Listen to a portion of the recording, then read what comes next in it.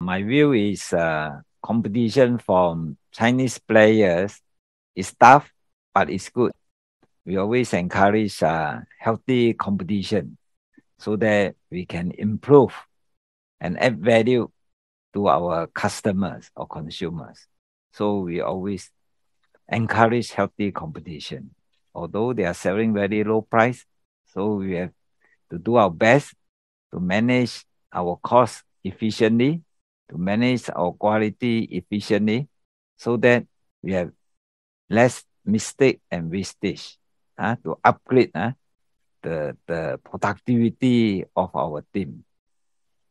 Do you think Chinese player will overtake Malaysia players to be the world largest glove manufacturers? I don't think so. Malaysia still own about 65% of the world market share of rubber glove, both nitrile glove and natural rubber glove. China now has about 20% market share. Of course, they increase from 5% to 10% to 20%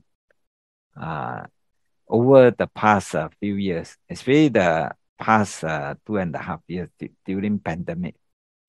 So Malaysia is still far ahead with 65% market share. Thailand has about 10%. So glove manufacturers in Malaysia still very strong.